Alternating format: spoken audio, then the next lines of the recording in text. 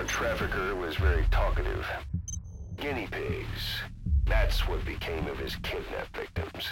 Says he got a good look at that factory at Zoya Badiabulu when he dropped off some fresh guinea pigs for them, along with our man without a face.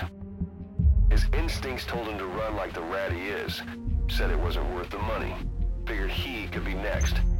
That's when he went to the NGO for help.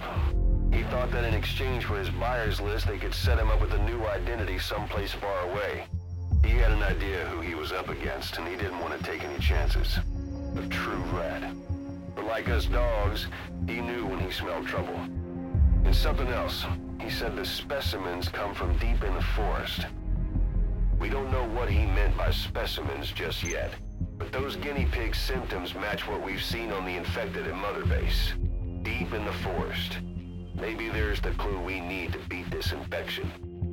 Boss, the truth could be right around the corner.